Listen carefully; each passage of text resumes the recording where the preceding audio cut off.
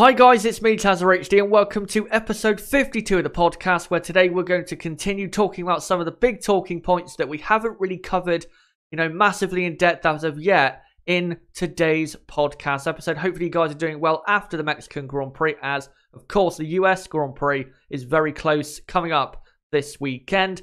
Of course, I'm going to bring on Nib right now and get his thoughts of what happened in the Mexican Grand Prix and continue the discussion. Nib, how you doing, mate? And also, I know you were very tired during the weekend, but have you recovered, kind of? Yeah, I'm doing pretty well, and well, I'm certainly a little bit recovered. I wouldn't say fully yet. My sleeping pattern is still quite messed up, as we're now recording at nearly 2:30 a.m. my time on Tuesday morning. But yeah, well, it was a really anticlimactic Mexican Grand Prix. With the variant in strategies during the middle of the race, it looks like it could be set up for quite a good finish, but it just never eventuated, really, did it? It was quite an anticlimactic race. There was no real overtakes, like perhaps we thought there was, and yeah, honestly, it was quite disappointing in the end. Yeah, it was, and if you're going to wake up early for a race like I know you had to at 6 a.m. or 5 a.m., whatever time it was. I didn't wake up for it. But if you're going to be up at that time in the morning, wherever you are in the world, it has to be a good race if it's going to, really keep you up and interested in whatever's going on. But yeah, it wasn't the greatest race. And I think, to be honest, it is kind of because of the track. I don't think that it is because of the tyres or the cars, really. I think if we had that similar situation to, say, the track we're racing at this weekend, the Circuit of Americas, I think we would have a very good end to the race. But that track isn't the greatest track for racing. But anyway, let's get into what happened in Mexico and start off with, as what the title says, Ferrari gift Mercedes the win again. Ferrari obviously locked out the front row with Max Verstappen getting his penalty. They got away 1 and 2, was very close at the start. Contact, of course, between Vettel and Leclerc, and also Vettel almost pushed Lewis Hamilton off the track onto the grass and almost caused a massive crash. But then, yeah, 1 and 2 leading for the first 15 laps. They looked very comfortable. Yes, Albon and Hamilton were there, but they weren't really, forcing Vettel or Leclerc to defend or anything like that. They were looking good. And then, once Alex Albon pitted, Ferrari just progressively threw away the race. First off, Charles Leclerc pitting, 1, way too early, and 2, he pitted onto the wrong tyres. He should have gone onto the hard compound tyres, and if Ferrari actually paid attention to Albon's pit stop, because clearly Charles Leclerc's pit stop was a reaction to Alex Albon's pit stop. If they'd actually paid attention and not panicked, they would have clearly seen that Albon went from the mediums to the mediums, meaning Albon had to pit again. But they clearly didn't see that and thought, right, we've got to react straight away, get Leclerc in, get on the mediums again, and, do a 2-stop, when they didn't have to do that. They really were, no disrespect to Alex Albon, but they really were racing Lewis Hamilton for the race victory in Mexico. And with Charles Leclerc, gave him, 1, the wrong tyres at his first stop, and the wrong strategy. And if you look at, as I've got on the screen right now, this lap time chart of Charles Leclerc's lap times compared to Sebastian Vettel's, Charles Leclerc was not way faster than Vettel in the first 15 laps, but Leclerc was faster. Now, yes, Charles Leclerc may have been struggling on his tyres a bit, but at the end of the day, if he's setting lap times that are good enough, considering what tyres he's on and the amount of fuel he's got, then there's no real point pitting him when you don't have to. So they got it wrong there. And then for Sebastian Vettel, it was a combination of not really, I think Ferrari didn't really know when to pit him, but also Sebastian Vettel wanted to stay out as long as possible to try and get an overcut, I guess, but it just simply did not work, rather. And they gifted Lewis Hamilton the victory. And once again, Ferrari just gifted Mercedes another victory. On a plate. Yes, Lewis Hamilton drove very well and saved the tyres very well to win that race, no doubt about it, but Ferrari completely gifted them the race, and I do not understand how Inaki Rueda, their strategist, is still at Ferrari. Someone out there, please tell me why he is still at Ferrari, because there is no way a proper winning team would continue with someone like that. There is no way he should be at that team anymore. And with the amount of mistakes he's made and races and points he's cost the team, I don't get how he is the strategist. Nib, is there any explanation, in your opinion, that could explain why Inaki Rueda should be at Ferrari and, for the future? Because I just don't see how a team that wants to win world championships would persist with such an awful strategist. Well, he did make a good couple of strategy calls. Only a couple of races ago. In Singapore, it was pretty good. I can't remember the other race where he made a good strategy call, but yeah, I thought yesterday was really questionable strategy by Ferrari. We seen very early on that the hard compounded tyre was performing super well. We seen it with Daniel Ricciardo. He had a fantastic start to the Grand Prix and was very quick, quicker than those on the medium tyres in the midfield than anyone else, and he was on the hard compounded tyre. So I think that they had evidence to show that the hard compounded tyre was better. Obviously, they pitted Leclerc way too early, and as you mentioned, it was of course a reaction to Albon, and they followed him onto the medium compounded tyre. But I think most of us thought that it was going to be a two-stop going into that race. I could sort of understand why, but still, it was ultimately the wrong decision to go onto the medium compounded tyres. And then with Vettel, yeah, well that's what happens when Sebastian Vettel doesn't have confidence in the strategy, that he actually then creates the strategy himself. I think that's the perfect example of how he doesn't really have trust in Ferrari strategy. Obviously, he felt good on those tyres, and those tyres were really in good condition. But I think at Mexico, it's super important to have track position, and with Ferrari being such a hard car to overtake in a straight line, of course, because they have that super rocket power, super light speed engine in the back of their car. I don't understand why they didn't respond to Hamilton pitting and just letting him go through. So yeah, it was questionable by Ferrari. I don't think it's probably the worst decision, like worst strategy mistakes that they've made, but certainly some poor decisions yesterday on the pit wall by Ferrari. But with Rueda, as you were saying earlier on, he did make a couple, I guess, good decisions. But honestly, I think the reason they look good is because he's so used to making bad decisions. We actually thought it was good because, for a team, normally that's just a normal, understandable decision. But for Rueda, is there any reason why you can think that he's still at Ferrari?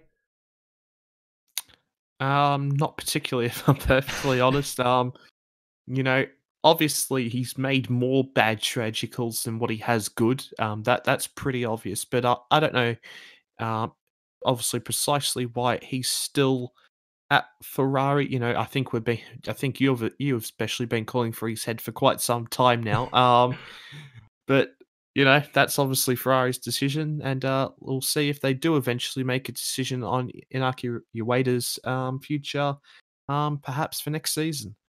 Yeah, and they've got to. And yeah, I've been calling for his head since, I think, the summer of 2018, because he's been making, I think really since 2018 started, that's really when his decision-making was shown up to be so incredibly poor, because I think it was Shanghai, Baku, and Spain of 2018. 3 races in a row where he made poor strategy decisions, which cost Vettel, really, the chance at the time to go and win those races. But I will say, and I said this, I think, in my race review, or maybe the end of my race watch, I'm going to say it again, Ferrari will never win a world championship with him as their strategist, because even if they have the fastest car, with him in that role, they will find a way to cock it up and somehow lose a victory when they should comfortably get it. So they've got to get rid of him. It is as simple as that. But when it comes to poor strategy, we have to, of course, mention Albon as well with Red Bull. But as you kind of said there, Nib, I think the teams were kind of expecting it to be a 2-stop race. So you can kind of understand Albon's pit stop from medium to medium so early on, but ultimately it obviously didn't work. But I will say Albon did drive pretty well. But of course, Max Verstappen, his teammate, was really in the wars all weekend, getting a grid penalty in qualifying for not obeying yellow flags, going off for Lewis Hamilton on the first lap, then getting a puncture after dive bombing Valtteri Bottas, and really, from a PR perspective, it wasn't exactly the greatest weekend for Max Verstappen in terms of his reputation, and I think definitely the community, the F1 community, is not looking upon Max Verstappen in that good of a way. And I know, Nib, you didn't really get to see that much of qualifying, but I'm guessing you got to see some of his comments and what happened in qualifying, and of course you saw what happened in the race. What did you make of Max's weekend and how he conducted himself? Because I personally thought it was quite poor at times.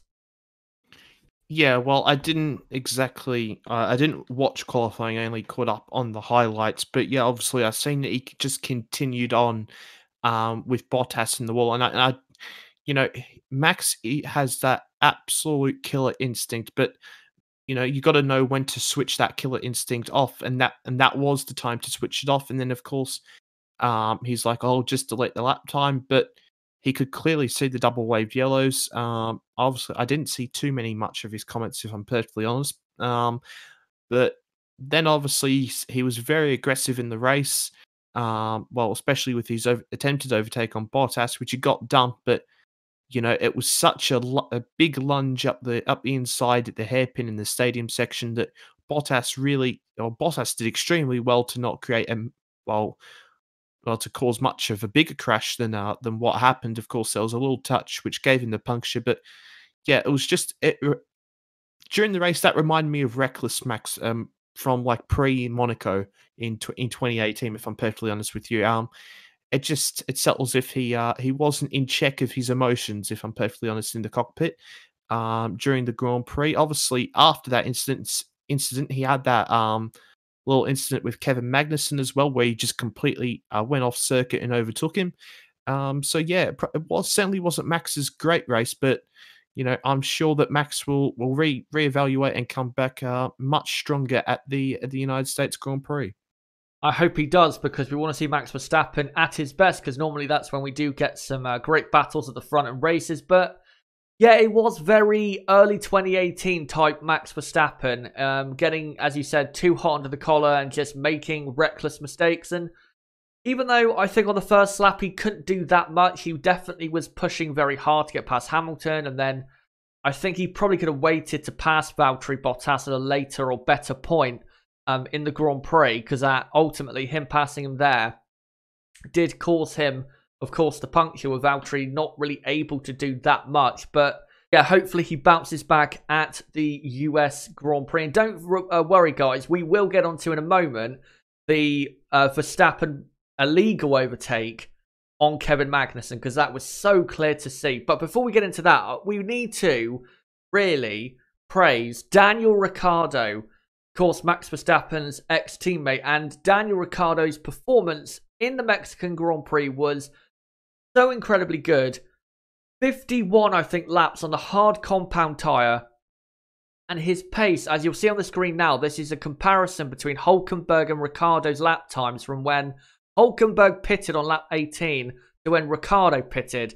Now, if you look at the times, as Hülkenberg, his lap times get faster, Ricciardo is about a quarter of a second faster each time. So when Hülkenberg is lapping in the late 1 minute 21s, Ricciardo is in the mid 1 minute 21s, and then later on towards lap 50, 40-ish, once Hülkenberg gets down to a mid 121, then Ricciardo is getting into the low 1 minute 21s. Now, again, Nico Hülkenberg had 18 laps fresher tyres, I think, fresher hard tyres than Daniel Ricciardo had. So that performance, I have to say, was absolutely incredible by Daniel Ricciardo. And even though he didn't get Perez at the end, for me, he was clearly driver of the day. And honestly, I thought that was one of the best performances Daniel Ricciardo's put in the last couple of years. It was so, so good after what was a horrible qualifying. And Nib, for Ricciardo, what did you, on reflection, think of the performance overall? And would you say it's probably his best of the season? I think it's probably his best of the season. Yeah, certainly off the top of my head, one of his best performances of the season. And Certainly, one of the best starts I've seen so far from Ricciardo this season.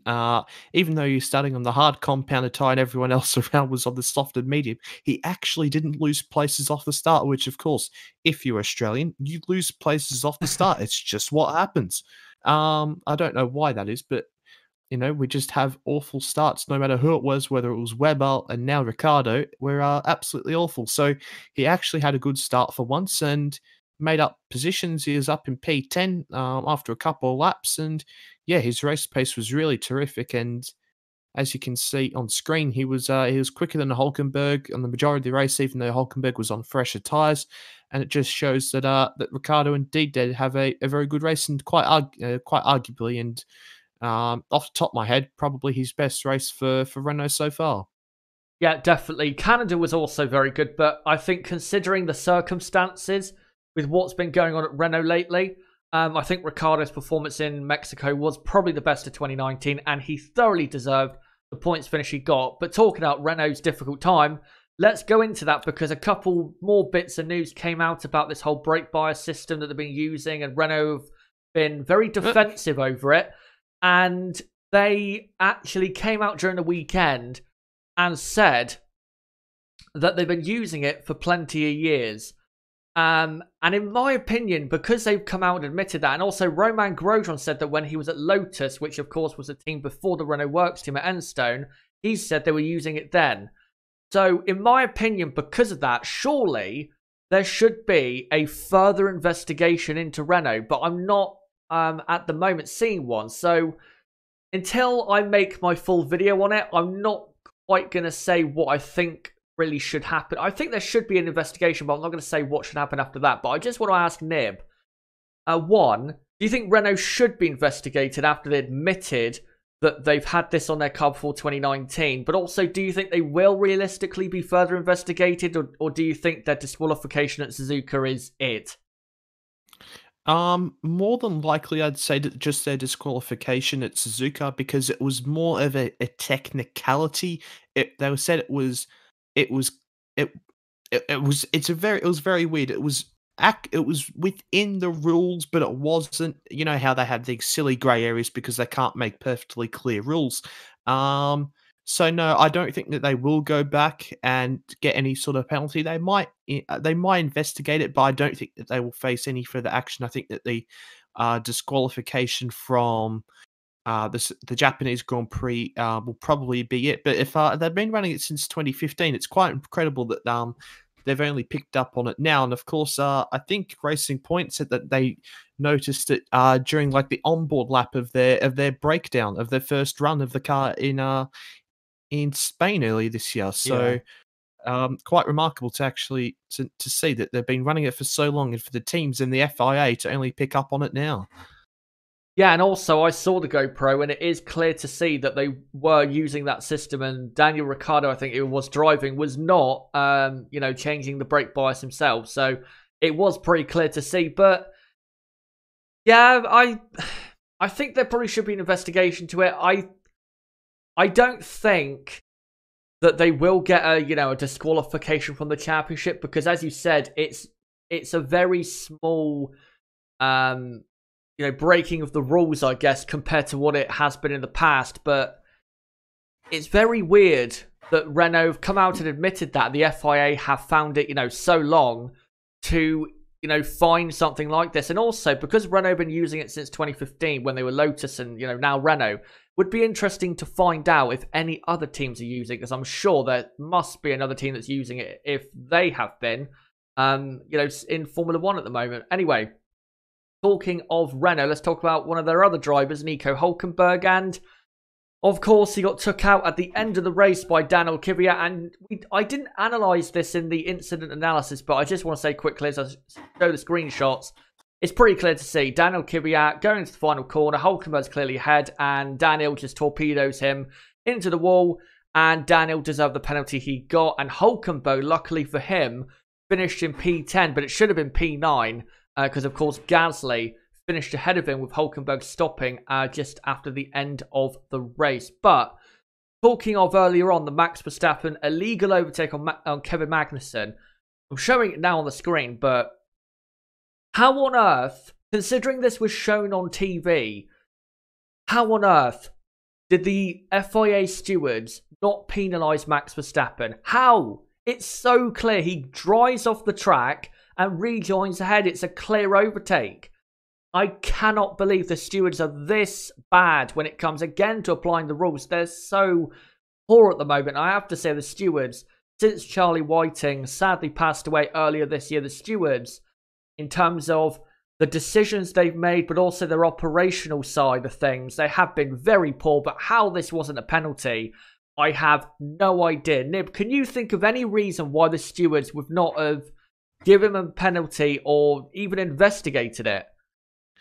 I have literally no idea. First of all, Max Verstappen initiated the contact between himself and Kevin Magnussen by just slightly touching his rear end, and then just completely drove off the circuit and overtook him. I can't remember if which way around was it, but Vettel and Button at Hockenheim a couple of years back now, and then whoever did that got a penalty for it. It's pretty much the exact same thing what they've done there. Just completely gone off circuit and overtook him, and they noted the investigation, but they didn't take any action. I don't understand. Yes, because he's in a Red Bull doesn't mean he just is able to overtake cars because he likes to in whatever way possible. I don't know how. I don't know how he hasn't got a penalty for that, and quite honestly, absolutely disgraceful stewarding there. Yeah, it absolutely is. I do not understand. Every time I look back at it, I just sit there and think, how on earth has this not been, given as a penalty? Like, it makes me think that I may be going crazy because I think this is a penalty, but the stewards, who are supposed to be, I guess, the professionals in making decisions, cannot get this simple thing right. It's so incredibly bad, but yeah. The stewards, again, really poor decisions, but in 2019, that has really been the theme of the season. But before we go, we're going to quickly have a quick look ahead to the US Grand Prix. Now, my preview for the US Grand Prix will come out on Thursday, so I will give my thoughts for the teams then. So I'll let Nib give his thoughts going into the US Grand Prix.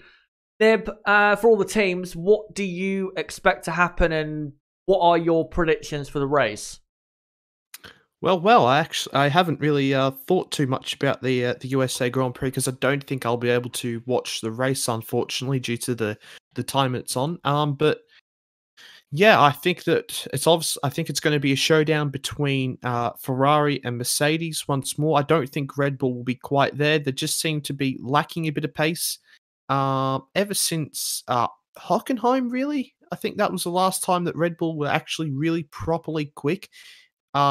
Like throughout the whole entire race. Obviously when Verstappen won in the chaotic German Grand Prix there. So yeah, I don't think Red Bull will be there. Obviously, I think that this will be a much better Grand Prix than the Mexican Grand Prix. I don't think we've actually had an absolute stinker of a race in Austin over the years. We've always had good races. And yeah, I'd probably give the edge to Ferrari because of how long the straight is, and they're pretty good in the fast corners. So I think that Ferrari will take pole, but of course in the race, Mercedes just have so much better tyre wear than Ferrari. So that will be, of course, where Mercedes win or lose the race.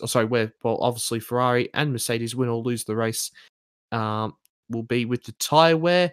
In the midfield, obviously we didn't touch on it, but McLaren, they were so awful in the Mexican Grand Prix. Obviously they had that nightmare of a pit stop with Lando Norris, but when Sainz pitted, he got undercut by Kvyat, and then everyone pitted later than him and just comfortably come out ahead. I don't know what on earth happened to McLaren in that race, so they'll be looking to bounce back, and I think they will bounce back. I think they'll have another strong result, and hopefully for Daniel Ricciardo, of course, the driver who I support, as I am Australian. I think hopefully Renault will have a bit stronger of a qualifying session, and if they can do that, then I think that they will score some solid points because they seem to have a good car in the race. The last two races in Suzuka, and of course just in the last Grand Prix, the Mexican Grand Prix, they've had very strong race pace and come through and got some points. Of course, they're disqualified in Suzuka, but Still hope for Renault.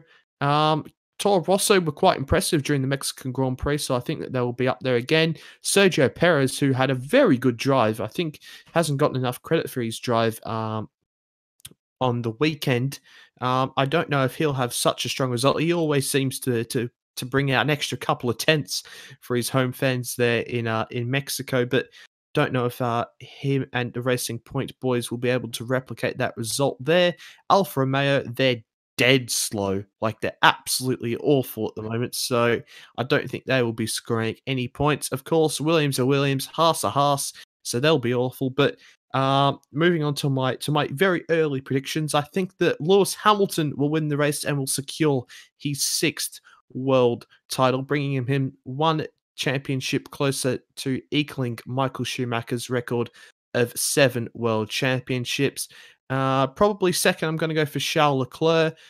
No, I'm not. I'm going to go Sebastian Vettel, actually. I think Vettel has been very impressive the last couple of races, and I think that Vettel is just a little bit better at Austin. I don't remember Leclerc actually having a super standout performance here last year. So I think that that Vettel will finish second, and then in third, I'm going to go with Leclerc. I think Charles Leclerc will finish in third place. So those are my very, very rough and very early Austin predictions.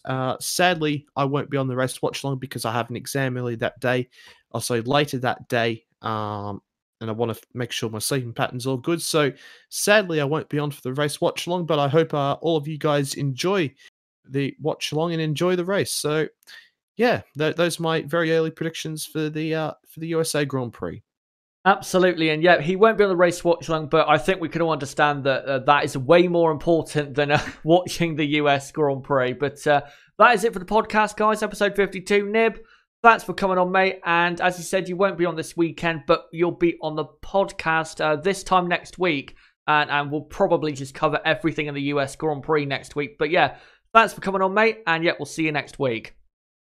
Yeah, of course, mate. Thanks for having me on as usual, and I hope everyone who tunes in has a very good week leading up to the United States Grand Prix. And yeah, have a good week. Yeah, thanks for coming on, mate. And before I go, just want to say what is coming up on the channel this week. So on Thursday, preview for the US Grand Prix. That'll be coming out at 12 p.m. UK time, and then I will be live at 7:30 p.m. UK time for Practice 2, for the Practice 2 watch along for the US Grand Prix. Then, because qualifying is at 10 p.m. UK time on Saturday, I'll be live at 9 p.m. UK time through until about 11:30 p.m. UK time for qualifying. And then, of course, after that will be the qualifying review around midnight.